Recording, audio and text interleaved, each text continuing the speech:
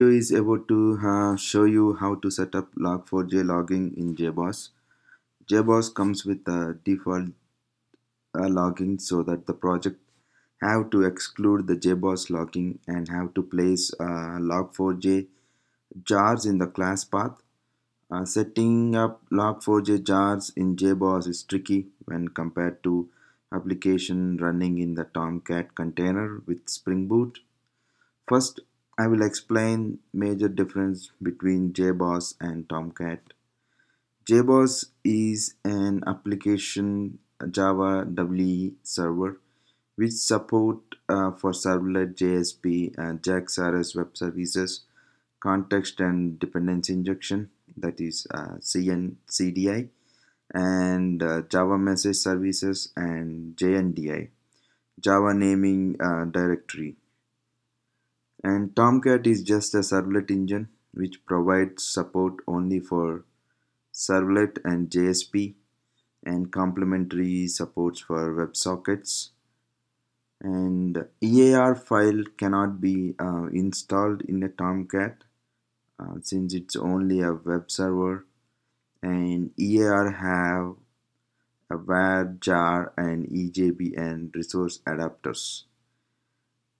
So let me create a new model that will package as a EAR. Create a new module which is packaged as a EAR. So let me right click and create a new module. In this I will select as a Maven and click next. Here I will give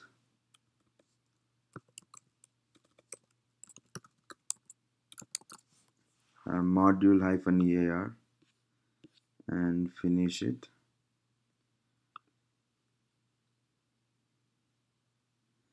Now go to pom.xml.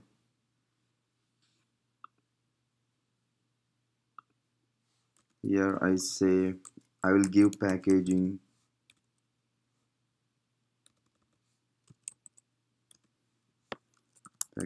as EAR. So let me create another module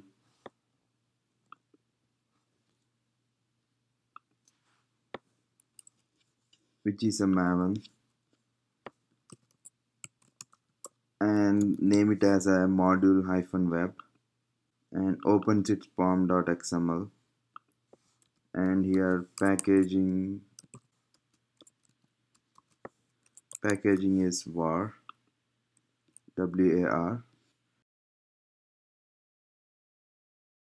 Now go back to the EAR model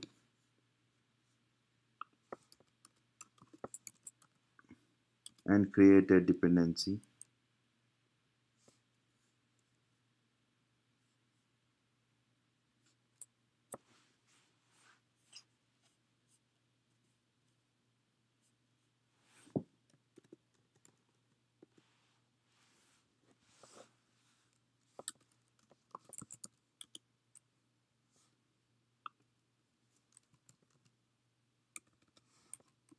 So add the dependency of a module web. Here the type would be war. Let me go to pom.xml of the main model and here add a module.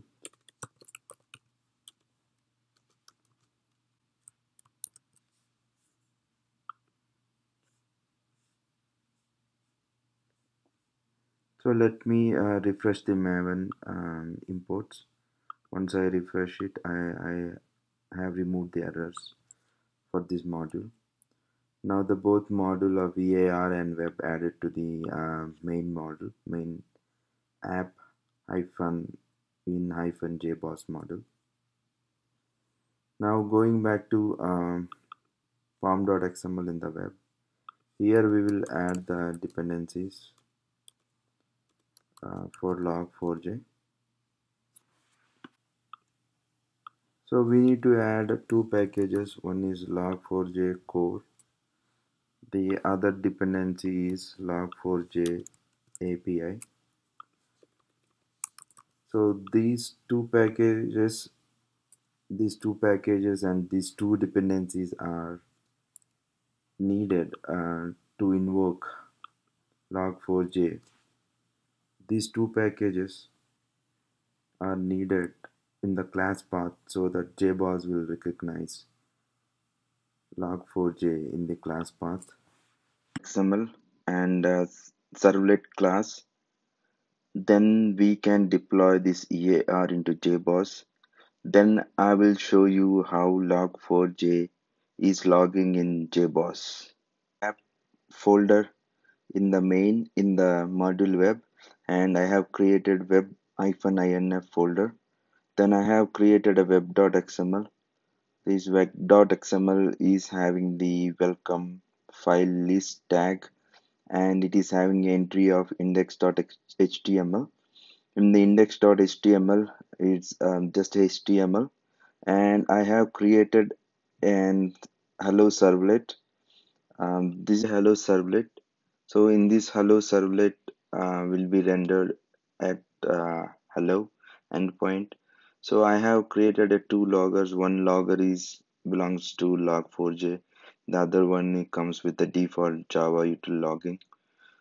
So to differentiate that, I have used log4j to logging and Java Util logging. Then I have created a log4j2.xml file. So here I am writing the info status, and the pattern layout is different than what is present in the standalone.xml. And I have placed this log4j2 XML under standalone under configuration.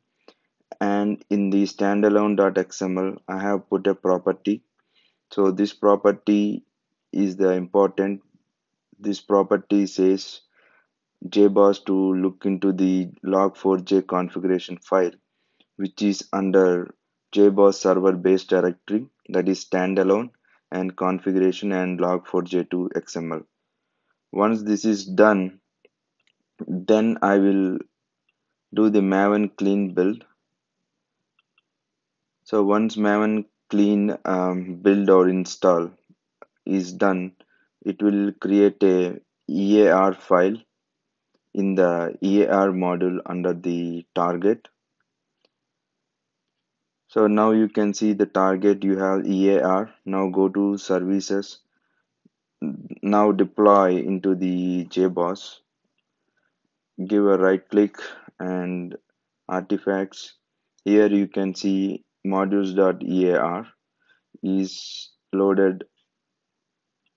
Then you can start the server. The server is starting up, which is listening at 8080 port for HTTP. Now the artifact is getting deployed. Now the artifact is deployed. Now I will clean the logs. Now go back to the Chrome, and which is serving at 8080 model web and hello. Now you can see the hello world response is given back to the browser. Now if you go look into the logs, you can see there are two types of logs written. One, it is from log4j2 logs, which is having a slight different format and in a pattern layout so that it can be distinguished.